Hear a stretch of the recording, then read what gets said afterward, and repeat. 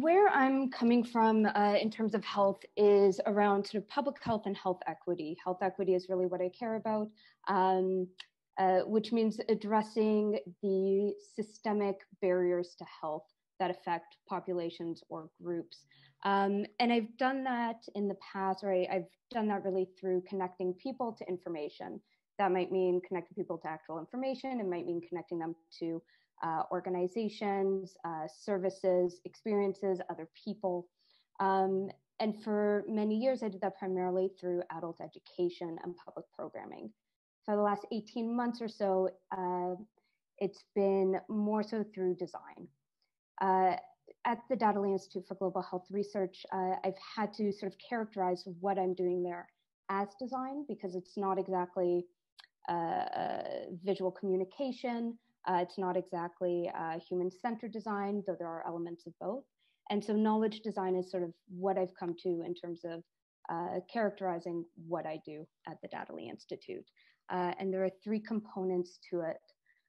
The first one are knowledge products.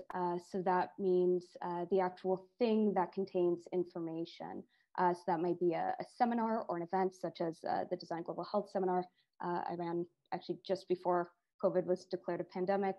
It might take the form of a film, such as this one about the floods in Venice related to climate change. Or it might be this a website such as the COVID-19 portal that we put together and launched whose purpose is to help humanitarian decision makers with information about COVID. The second piece of it is a process. So if the first one is knowledge products, sort of what's behind it is this inquiry process. And I know in design, we usually talk about problem-solving processes. It's not exactly the most appropriate approach, in part because, while I could sort of frame all these in terms of problems to solve, that's not exactly what they are.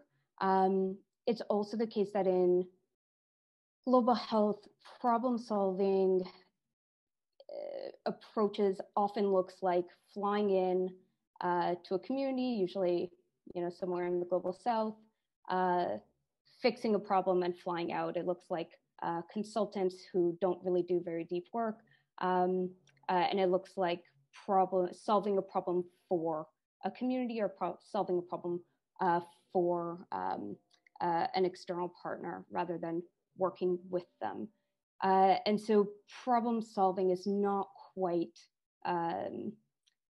necessarily the approach that we always want to take.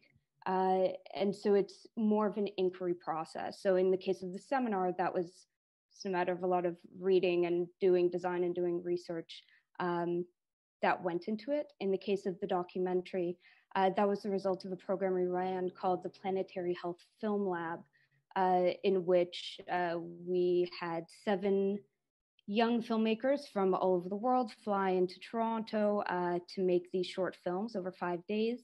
And so that film lab was itself the inquiry process. And then, of course, there was the process of designing the film lab itself, which was something that I did with a colleague at the Institute. And then the website that we actually brought in a user-centered designer and worked with a steering committee. So what the image that you see there, it could have been, wireframes and mock-ups. Instead, that's a screenshot of the Excel sheet that has the steering committee bios, because it was really the people that shaped the process and the people that shaped the final product. The final element of knowledge design is this sort of framework.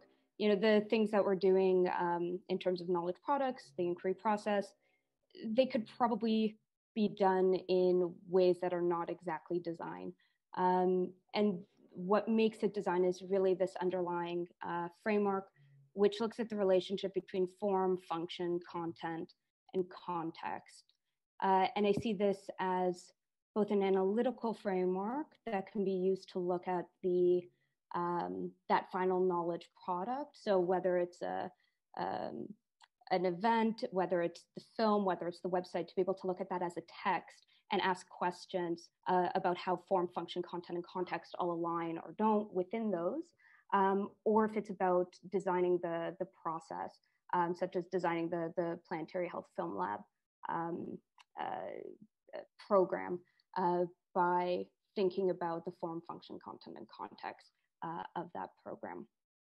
So that's sort of knowledge design in a 5-minute nutshell.